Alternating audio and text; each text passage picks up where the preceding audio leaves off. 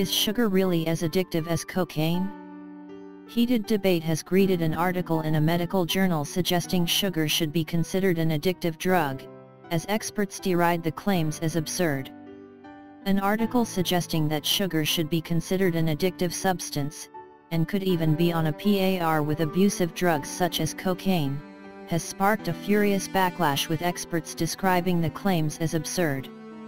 In a narrative review published in the British Journal of Sports Medicine, the authors write that sugar could act as a gateway to alcohol and other addictive substances, adding that like sugar, like cocaine and opium, is refined from plants to yield pure white crystals, a process they say significantly adds to its addictive properties. The article was co-authored by cardiovascular research scientist James J. Colantonio and cardiologist James H. O'Keefe, both from St. Luke's Mid-America Heart Institute in Kansas, together with William Wilson, a physician with the nonprofit U.S. group Practice LaHaye Health. Consuming sugar produces effects similar to that of cocaine, altering mood, possibly through its ability to induce reward and pleasure, leading to the seeking out of sugar, they write, citing rodent studies which show that sweetness is preferred even over cocaine, and that mice can experience sugar withdrawal. Speaking to The Guardian, Colantonio said that the consumption of sugar was a grave concern. In animals, it is actually more addictive than even cocaine, so sugar is pretty much probably the most consumed addictive substance around the world, and it is wreaking havoc on our health. The trio are not the first to explore whether sugar should be considered addictive, but the article has come under fire from some in the field, who say while sugar consumption can lead to problematic health issues, it is not addictive or a drug of abuse. Hisham Ziauddin, a psychiatrist at the University of Cambridge, said that the rodent studies had been misunderstood by the authors, and added that a review of the matter he co-authored last year did not support the idea that sugar was addictive to humans. The rodent studies show that you only get addiction-like behaviors if you restrict the animals to having sugar for 2 hours every day. If you allow them to have it whenever they want it, which is really how we consume it, they don't show these addiction-like behaviors, he said. What this means is that it is the combination of that particular kind of intermittent access and sugar that produces those behaviors. Further, you get the same kind of effect if you use saccharin, so it seems to be about sweet taste rather than sugar. Ziauddin added that it was not surprising that even rats hooked on cocaine might prefer sugar, pointing out that many animals would naturally look for sweet things, not cocaine. Maggie Westwater, a co-author of the study with Ziauddin, said that the anxious behavior sometimes shown by rodents after eating sugar was far from a clear sign of addiction.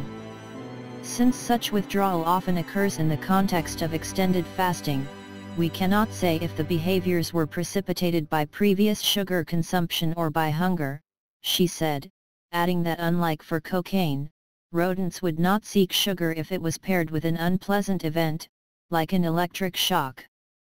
The authors of the latest study also point to parallels between the effect of cocaine and sugar on the brain, pointing out that both interact with the same reward system. Sweetness and blight, the mounting case against sugar. Read more. But Ziauddin said that was not surprising.